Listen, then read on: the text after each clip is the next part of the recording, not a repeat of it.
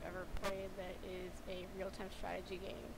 And that's a genre I'm not very familiar with, and I got this game to sort of help me familiarize myself with it, and I want to make this video as a pre-playthrough before I even play the game, to just sort of express my thoughts without really knowing that much about the game, and then I'll make another one where I have played the game.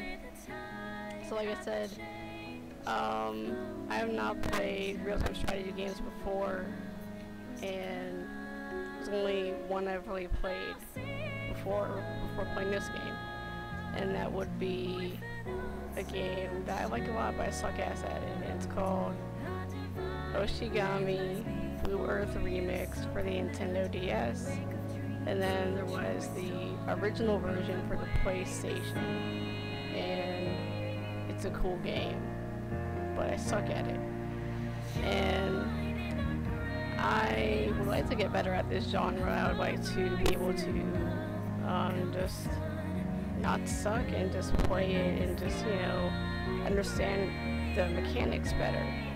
And see, with Hoshigami Remix, you could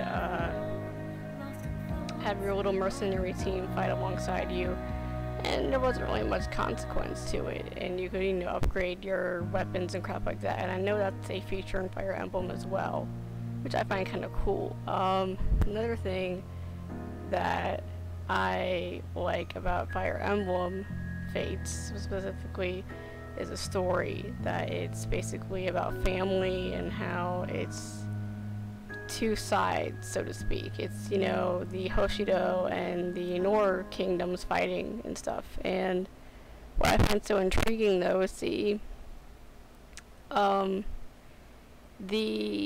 Nor kingdom, you know, kidnapped Corin,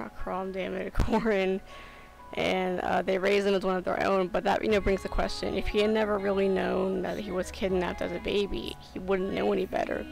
He just would have thought that he was Nor, and that's what I've always found interesting. Like, if the Hoshido really did care for him, I feel like they would have gone back to the kingdom and try harder to get him back, you know.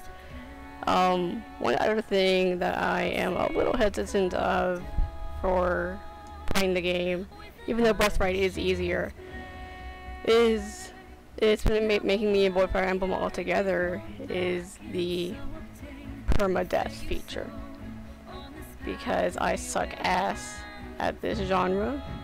So I know that then I will have so many people die, and that kind of sucks, because I don't want characters I devote a lot of time to just go and die, you know. That'd be disappointing. And I know, especially with Fire Emblem, at least, not so much with the other game I mentioned, with Fire Emblem, the characters are very important, and that's something that I really like about the series, even though I haven't played it. And that's something that I'm looking forward to, but I'm not sure, like, should I let them die and do the real Fire Emblem way of playing and just let everyone die, or, you know, use the, I think it's called Phoenix mode, where the characters can come back even after they die. So, you know, it's a little frustrating. It is a, you know, really big thing to think about, that the characters do die for real. That's kind of cool though. One other thing that I really like about Fire Emblem Fates is, you know, just the fact that you are essentially dealing with two really kind of cool character designs for both sides. I've always liked the Nor design, has a sort of more dark color scheme, and, you know, kind of contrast with Hoshido being more bright with red, and the Nor being mainly black and white. But then the box art for Conquest is purple, and then, you know, the box art for Fates or Birthright is red. And I actually wanted to get Conquest first, but that's the reason why I got Birthright, because I suck ass at this genre. And, you know, that's why I knew that just ultimately this would be the more logical choice. Start off with Birthright and get used to the mechanics, and then move on to Conquest, the one I really wanted. I honestly kind of wish they just came bundled together. I think they did do that at one point for Fates, but I don't think they do that anymore. And it was a really expensive one. I think it was like the Revelation bundle, because there was, Birthright, Conquest, and you side with each family depending on that one, and then Revelation where you side with neither family and just do whatever.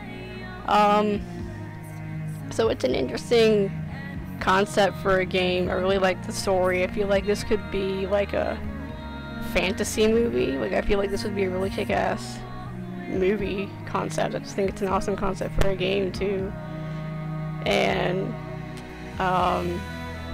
it just, kind of brings up a lot of deep questions, like whether or not truth and fiction, what's true and what's false, are just different perceptions of reality. If you had never known that you were adopted, or if Corrin had never known that he was not really from Nor, then he wouldn't know any better. He would still feel like he's from the Nor family, and he would believe that to be true because he wouldn't know the information that would prove that to be false.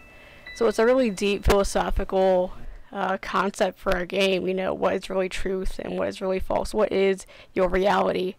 Because for him, that was his reality. He thought he was Nor, but he didn't know until, he was much, much older, that he was from Hoshido. And you'd think that then they would have tried harder to, go get him. I don't know, I'm guessing that's part of the war. But anyway, I just think this is a really kick-ass concept for a game. I'm gonna see how much I like it, and I will make more videos about it later and express my opinions on it as I play the game. So I hope you all enjoy, and look forward to those videos, and I will talk to you all later. So, bye.